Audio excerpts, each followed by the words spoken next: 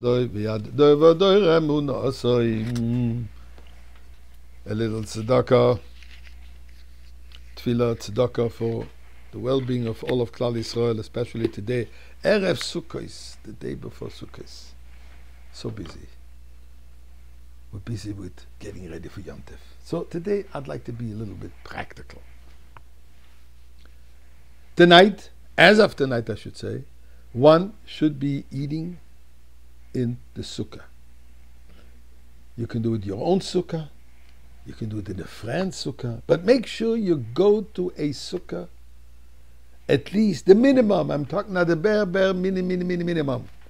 Make kiddush and eat a piece of challah. Ideal is obviously to have the entire meal. And the first night of Sukkot, women too go to the sukkah. Although Torah Yom Tov they're not obligated, because these are part of the mitzvahs which are time dependent, nevertheless, the first night of Sukkot, everybody joins in the sukkah.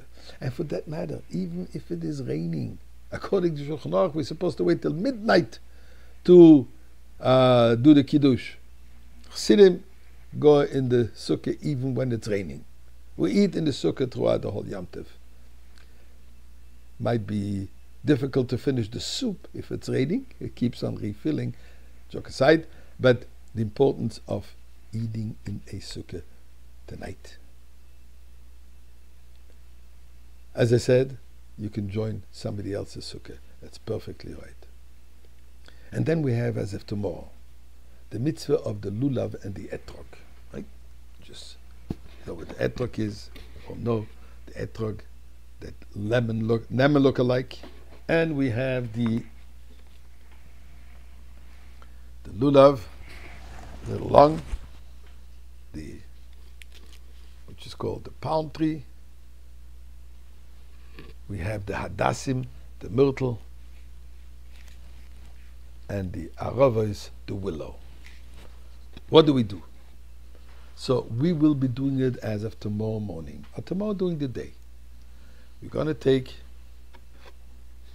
the lulav in the right hand. We'll do the first blessing.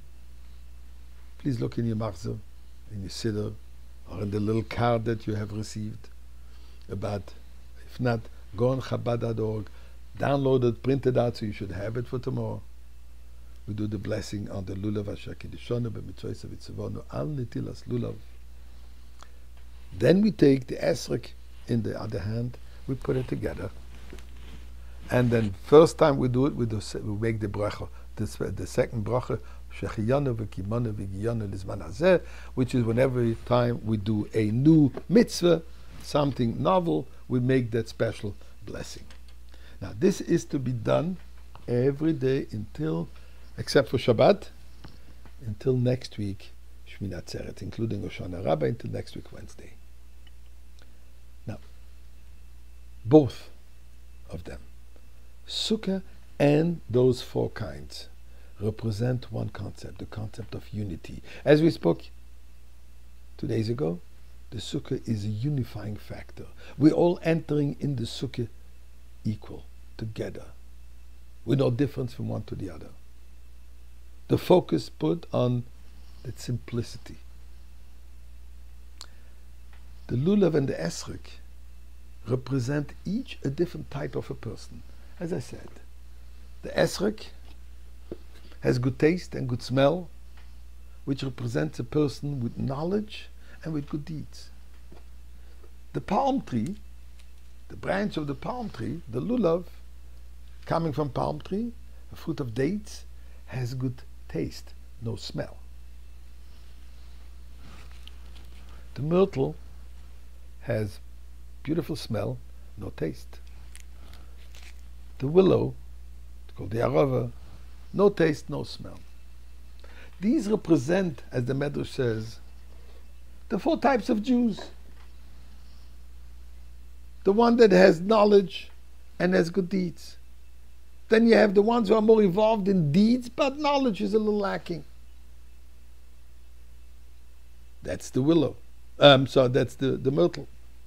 Then you have those who have knowledge.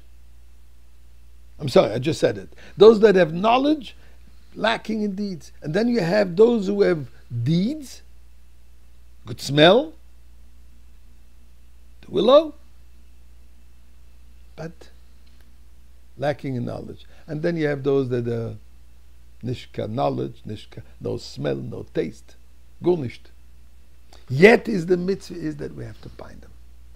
So the togetherness, the unity of those four kinds is by emphasizing, by showing there are differences, yet we're one. And that's the beauty of the Yontif of Sukkos. And the way to do it is we shake it. We shake it in all 6 directions. The whole universe. The whole universe is shaking up. How?